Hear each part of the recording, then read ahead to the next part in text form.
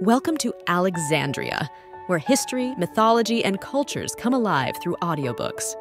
Please subscribe, like, and comment to support us. Also, subtitles are available in over 70 languages. Just click the settings icon and choose your preferred language to fully experience the wonders of our stories. In this chapter, we journey back to the year 333 BC to the shores of the eastern Mediterranean, where the ancient city of Tyre stands as a testament to human ingenuity and resilience.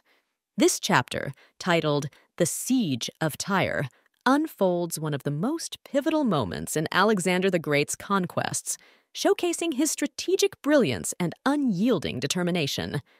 Tyre, a city set on a small island, was the center of trade and naval power in the ancient world. Its formidable defenses and isolation on the sea presented a unique challenge to Alexander's ambitions. But this chapter is more than just a tale of military conquest. It's a window into the changing character of Alexander, from a leader known for his generosity and strategic acumen to one whose methods and decisions start to reflect the burdens of power and the complexities of his expansive ambitions. So sit back, relax, and let us transport you back in time to witness the Siege of Tyre, a pivotal event that shaped not only Alexander's legacy, but also the course of history. Chapter 7. The Siege of Tyre, BC 333. Tyre was a city located on a small island, about 3 or 4 miles wide, on the eastern coast of the Mediterranean Sea. It was considered the most important trading city in the world at that time, and it had a strong naval presence with its fleets and ships sailing across the entire Mediterranean region. Tyre was originally built on the mainland. However, due to wars with the kings of Babylon in the east, the inhabitants abandoned the old city and constructed a new one on an island near the shore. This new location allowed for better defense against enemies. The old city was in ruins, replaced by old walls, fallen towers, stones, columns, arches, and other remains from its ancient glory. The island where the Tyre of Alexander's time stood was located about half a mile away from the shore. The water in between was around 18 feet deep, and it created a harbor for the ships. The main activity of the Tyrians was trade. They bought and sold goods in all the ports of the Mediterranean Sea and transported them using their merchant ships back and forth. They also had fleets of war galleys, which they used to protect their interests at sea, and in the ports their merchant vessels visited. They were wealthy and powerful, but they lived isolated on their small island and were mostly self-sufficient, not relying heavily on the mainland. The city, although smaller due to the island's size, was tightly built and well fortified. It had numerous grand buildings filled with wealth amassed over many generations through trade and thrift. According to historians and geographers, the structures in Tyre were built on a large scale. They claim that the walls were 150 feet high. The walls were built from the water's surface, and a large part of their height had to be raised to match the land's surface level. Additionally, they had to be constructed to the typical height of a city wall to provide protection to the buildings and houses inside. There may have been some places where the walls themselves, or structures connected to them, were built up to the mentioned height, although it is unlikely that this was their usual size.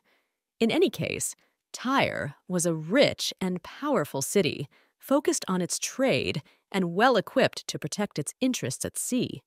However, it had little interest and involvement in the ongoing conflicts between the rival powers controlling the land.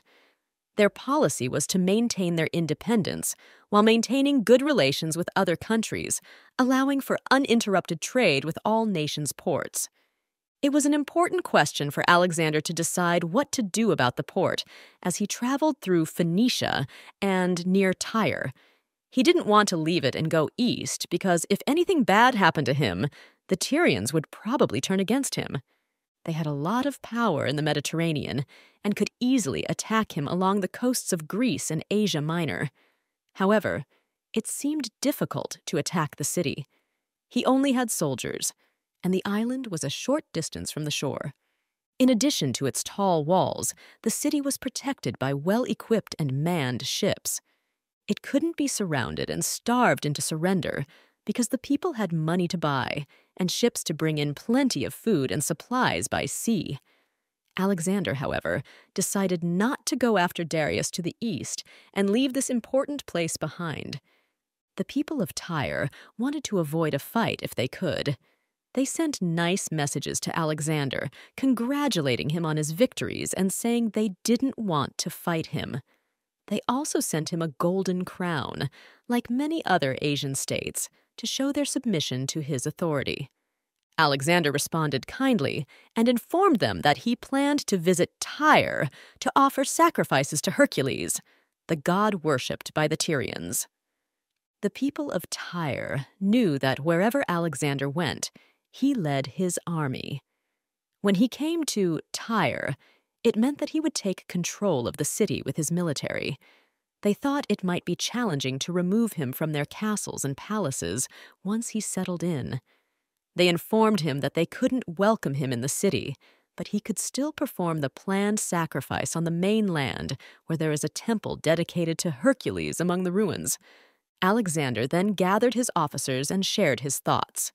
He explained that after careful consideration, he had decided to delay his expedition into Persia's heart. His plan was to first conquer Tyre and gain control of the Mediterranean Sea. He also mentioned that he planned to capture Egypt before attacking the forces of Darius in the east. The army generals agreed with this plan, and Alexander moved towards Tyre. The people of Tyre prepared to defend themselves. After carefully considering everything, Alexander came up with a daring plan.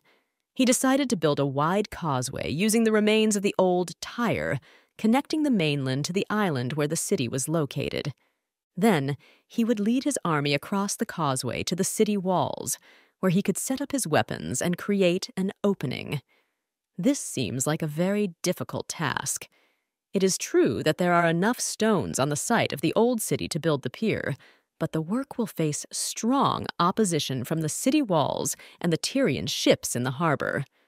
It might seem very difficult to keep the men safe from these attacks and continue the operations, especially as the work gets closer to the city walls.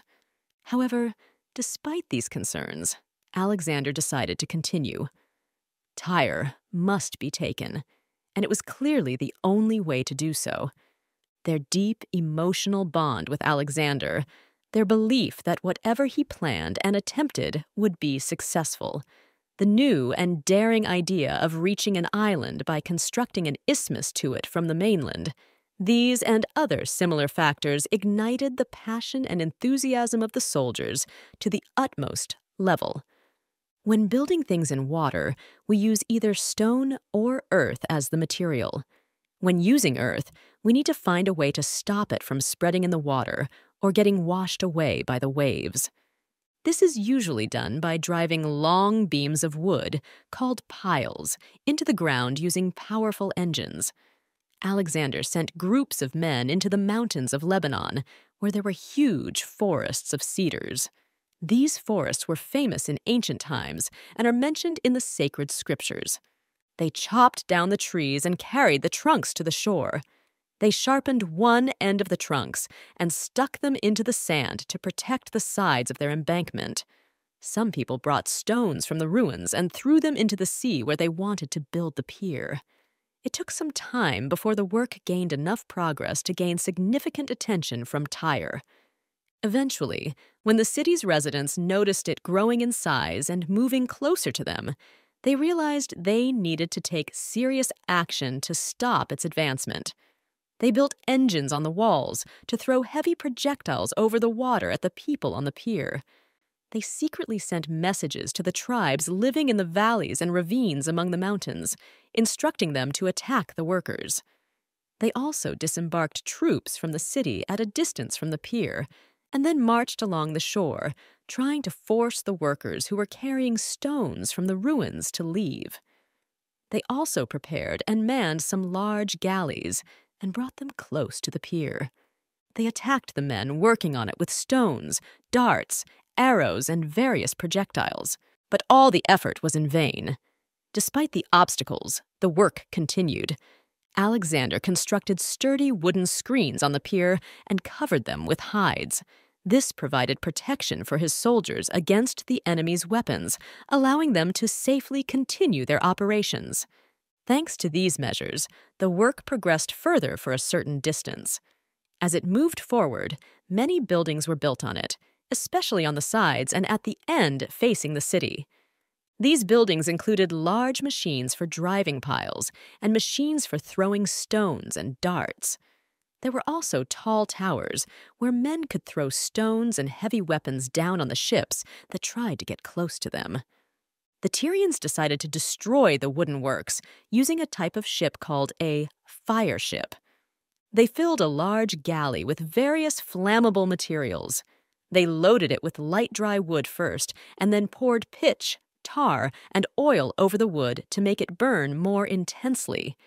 They soaked the sails and the ropes in the same way and placed flammable materials throughout the entire ship. This way, when a fire was started in one area, it would quickly spread and set the entire ship on fire at once.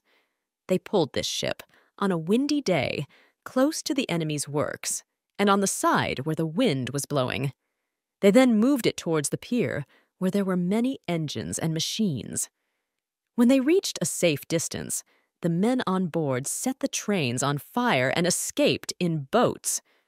The flames quickly spread throughout the vessel. The ship floated towards Alexander's structures, despite his soldiers' best efforts to keep it away. The frames, engines, and large, complex machines that had been built caught fire, and the entire mass quickly burned down. The men tried very hard to protect their things, but it didn't work. Some were hit by arrows and darts, some were burned to death, and others fell into the sea because everything was chaotic. Finally, the army had to retreat and leave behind everything that could burn in the large structure they had built, which was consumed by the fire. Soon after, the sea also helped the Tyrians. During the storm, a large swell from the sea caused extensive erosion and washed away a significant portion of the pier. The impact of a strong sea on solid structures is much more significant than one would expect, unless they have seen it themselves. The heaviest stones are taken out, the strongest fastenings are broken apart, and the most solid embankments are undermined and washed away. The storm, in this situation, destroyed the work of many months in just a few hours, while Alexander's army watched from the shore in shock. After the storm ended, and the initial feeling of sadness and frustration had faded for the men, Alexander got ready to continue the work with renewed determination and enthusiasm. The men started fixing the pier and making it wider to make it stronger and able to hold more weight. They brought entire trees to the edges of the pier and sunk them, including the branches, to the bottom to create a platform. This was done to prevent the stones from sinking into the slimy ground. They constructed new towers and engines, which were protected with green hides to make them resistant to fire. As a result, they resumed their advancement towards the city, gradually approaching it in a more menacing and powerful manner than before. Alexander realized that the Tyrian ships were causing him a lot of trouble, so he decided to gather and prepare his own fleet. He did this in Sidon, a town not far from Tyre. He went on board the fleet himself and sailed into the Tyrian seas. He had different levels of success with this fleet. He connected many of the ships together, 2 by 2, with some distance between them. Then, he placed a platform over the enclosed space where the soldiers could stand and fight. The men also built machines on these platforms to attack the city. These machines were of different types. There was a device called the battering ram, which was a long and very heavy wooden beam with an iron or brass head. This beam was hung in the middle by a chain so that soldiers could swing it back and forth. Its head would hit the wall with each swing, sometimes causing the wall to be damaged. They also had machines for throwing large stones or wooden beams using the elastic force of strong wooden or steel bars or twisted ropes. The soldiers would pull back the part of the machine where the stone was placed. When released, the machine would throw the stone into the air with great speed and power. Alexander's double galleys worked fine when the water was calm. However, sometimes when they were caught in rough waves, the waves would roll and twist them, causing the platforms to rip apart and the men to sink into the sea. Thus, unexpected and difficult challenges kept coming up. However, Alexander remained determined and faced them all. The Tyrians, feeling increasingly pressured and realizing that the approaching dangers were becoming more and more serious each day, eventually decided to send a large group of women and children to Carthage, a major trading city in Africa. They were determined not to surrender to Alexander, but to continue resisting until the end. The final moments of a siege, particularly if the place is eventually taken by force, are indescribably terrifying. They wanted to spare their wives, daughters, and helpless children from having to witness such horrors. Meanwhile, as the siege continued, the groups grew angrier with each other. They treated the prisoners they captured with increasing cruelty, believing they were only responding to the other side's worst actions. The Macedonians came closer and closer. The city's resources were slowly cut off, and its strength weakened. The engines moved closer to the walls, and the battering rams started to hit them, creating breaches. Eventually, a significant gap was discovered on the southern side that was deemed accessible. Alexander started getting ready for the ultimate attack, and the Tyrians faced the dreadful possibility of being captured by force. Still, they refused to surrender. Surrendering at this point wouldn't have made much difference, but it could have prevented some of the terrible events that followed. Alexander was extremely frustrated by the prolonged resistance of the Tyrians.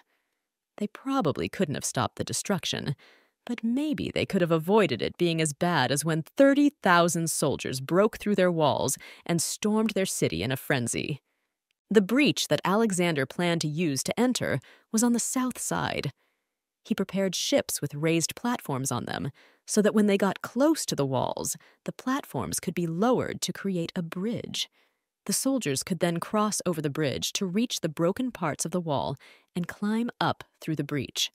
The plan succeeded. The ships moved forward to the planned landing spot. The bridges were lowered. The men rushed over them and reached the base of the wall. They climbed up through the gap and reached the battlements above, despite the Tyrians crowded the passage and fought fiercely. Many were killed by projectiles and stones, their bodies falling into the sea.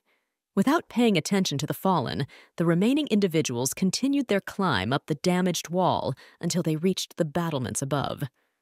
The large crowd then moved along on top of the wall until they reached stairways and slopes that allowed them to go down into the city. They then spread out over the streets and unleashed their accumulated hatred and rage, which had been growing for 7 months, by entering houses and killing and destroying everything in their path. Thus, the city was attacked. After the soldiers were tired from killing the unfortunate people in the city, they discovered that many were still alive. Alexander's reputation for being generous and patient was tarnished because of the cruelty he showed towards them.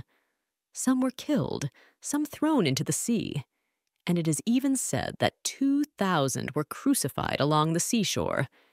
This may mean that their bodies were placed on crosses after they were killed by a less cruel method than crucifixion.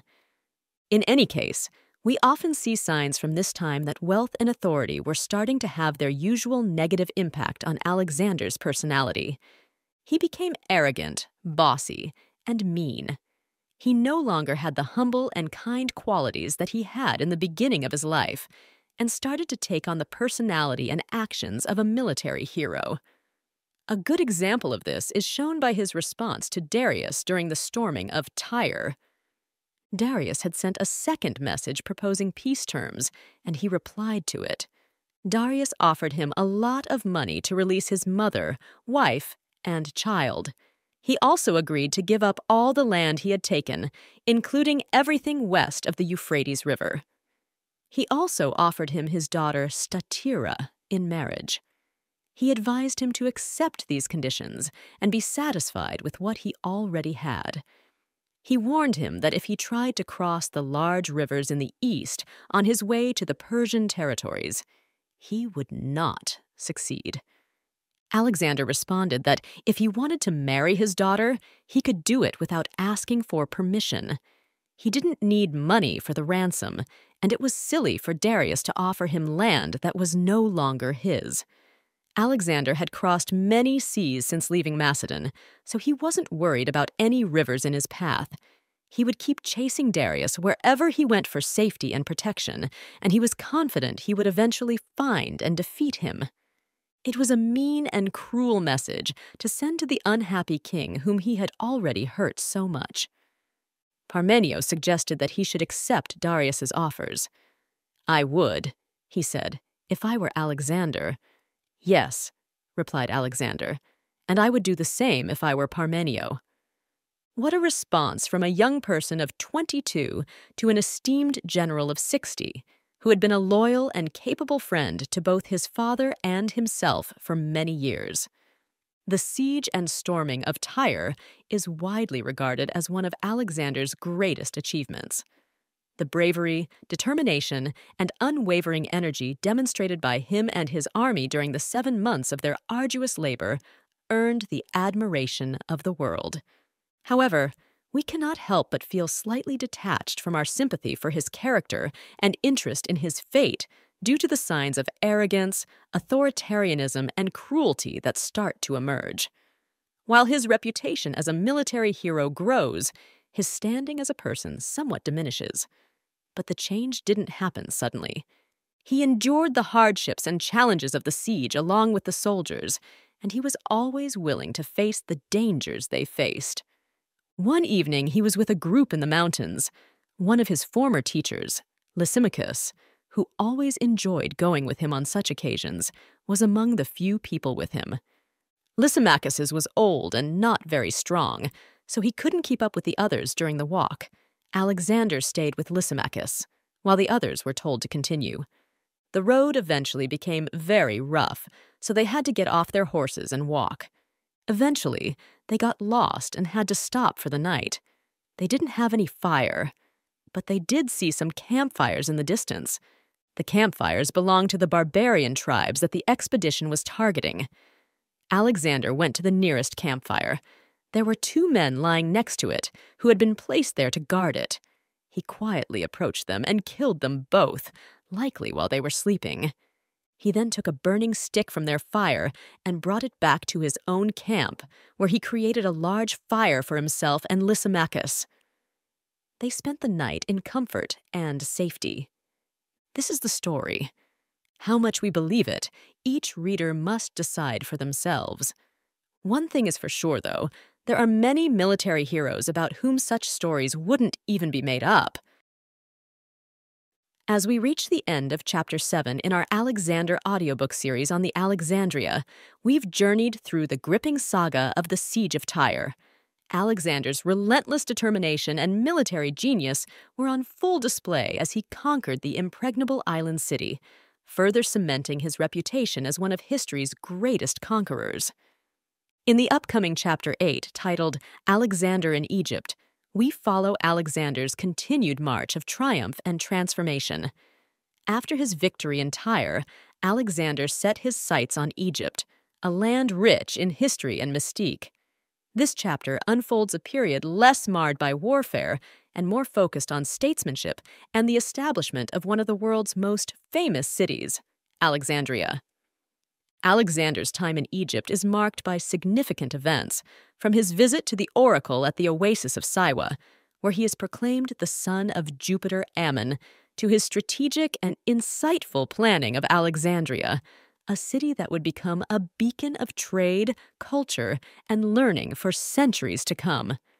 Join us in the next installment of our series as we explore Alexander's Egyptian campaign, where his ambitions intertwine with the ancient mysteries and grandeur of Egypt. Don't forget to subscribe to the Alexandria for more captivating historical narratives.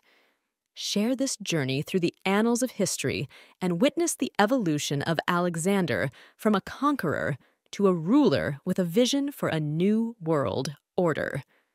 Click on the video that will soon appear on your screen, or find the link in the description to dive into the next part of Alexander's extraordinary journey. Stay tuned for Chapter 8, where the past continues to unfold in fascinating and unexpected ways.